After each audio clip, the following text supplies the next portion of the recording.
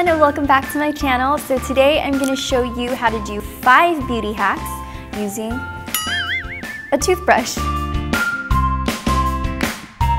I actually read up on this and I was really surprised that you could do so many things with using household items. I know it's so weird, but you're going to be amazed. So the first thing that I'm going to show you how to do using a toothbrush is combing out your brows. So when I was younger, I really could have used this because my brows were cray-cray. They were all over the place. I didn't know what to do with them. I know my parents were not going to go out and buy me a brow gel. They would not buy me any beauty products when I was a teenager, so I really could have used this. I had a toothbrush, and you can always buy a clean toothbrush. I suggest you use a clean toothbrush, guys. I have my balm here, and I am using a body balm for my brows. And let's see, my brows are a little brushed out right now. Let's just mess them up a little bit.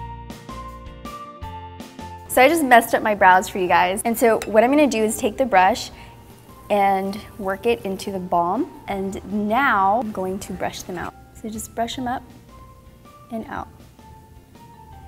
Like that. And they're gonna stay in place all day. So it does a pretty good job. I never thought about using like a toothbrush for this stuff. You can also brush through your brows without the balm to neaten up the shape so they look nice and well groomed without using any fancy brow gels. Just in case you're out of brow gel, then you can always use a toothbrush. So another thing you can do is smooth out sore lips. So just take a little bit of the balm, put it on your lips. Take your clean toothbrush and brush your lips in a circular motion for about 15 seconds.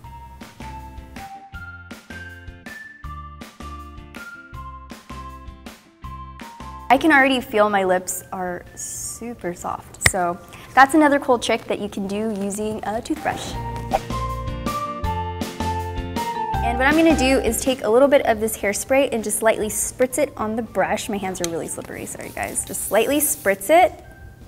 I don't have any flyaways? You don't have any flyaways today. That is so weird. I always have flyaways. Here, let's just make some. Okay. So I have a few, I just jacked up my hair.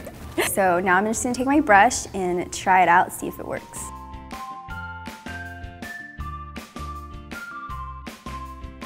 So I have some right here. Just gonna. So just lightly comb over your flyaways, and it seems to be working pretty well. So another thing that you can do is tease your hair. So if you don't have it. So let's just say your parents won't let you buy a teasing brush because it's crazy expensive, or you just can't find your teasing brush. Grab a toothbrush, section your hair off, and just tease it like you would at the crown. So we're gonna do that right now. And you just comb it downward.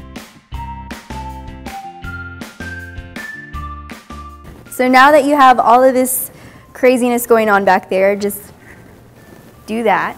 Let me turn myself around. Yeah. Okay, so now obviously we have some volume to work with, but so after we've teased our hair, like so, just grab your brush and we're gonna tame the flyaways. This is so funny to me right now, I don't know why. Okay, we're just gonna brush your hair down.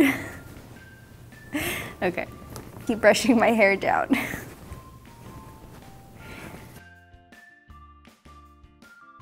Oh my gosh, this actually grasps your hair really well.